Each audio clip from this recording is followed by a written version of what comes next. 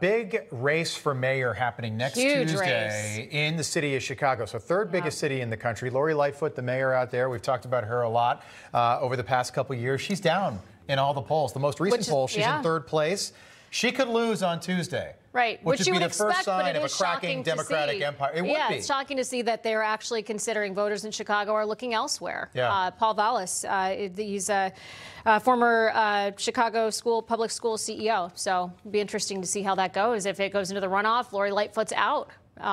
She actually had the gall to tell voters a day ago not to vote if you weren't going to vote for Lori Lightfoot. Walking Don't that back vote. now. That's a great Democratic message. Don't vote.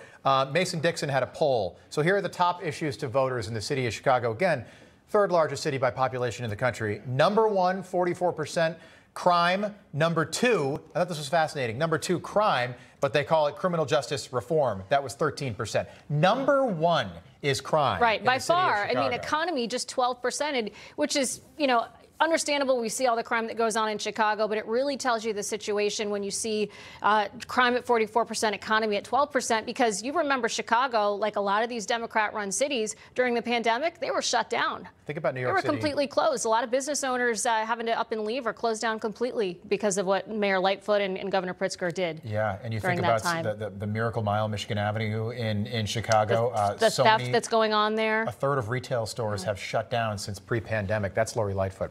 Okay, for more on all this, want to welcome in Chicago mayoral candidate, Dr. Willie Wilson, back with us. Sir, good to see you. 5 days to go. Tell us about the race.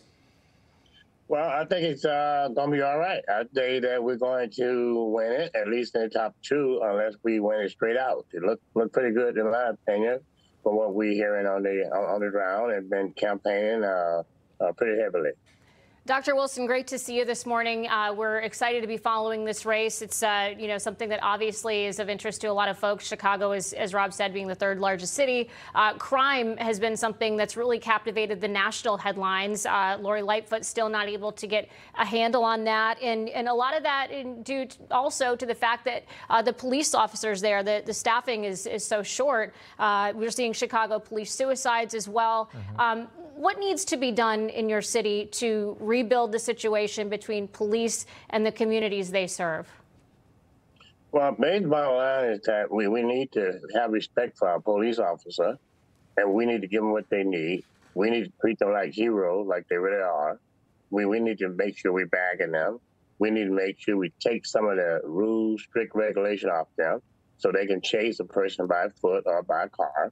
And making sure that they got the confidence that we got them covered. Versus if they do something, then they're afraid that they may go to jail or get locked up themselves. And I think this mayor here has done a bad, horrible job in trying to run the department. Most police officers turned their back on her. And so she's just not good. You have to back your police officer out here. That should not be compromised at all. Yeah. I remember that, Dr. Wilson. The police officers literally turned their back on the mayor of Chicago. Okay, so next Tuesday, it's going to be all about voter turnout. Odd years are usually off years when it comes to voter turnout. How important is that? Because the most recent poll, this BSP poll that I'm looking at here, you're basically tied with Lori Lightfoot in that poll. How important is voter turnout next Tuesday? I think it's very important. I wouldn't. I mean, I think that's why she's asking people to stay at home, because she's nervous. I didn't get a chance to vote until I came up from south to Chicago, and she asking people to stay at home. Now, according to the polls, now that we check it on a daily basis, it's about even. A few wards is doing very well, but I think it's going to end up about 35%. That's what it's looking like now. It's supposed to be a few warm days coming up, and we're still trying to, get our people out. We're asking people to take them to the poll. They can get some early voting in now. Don't wait till last day.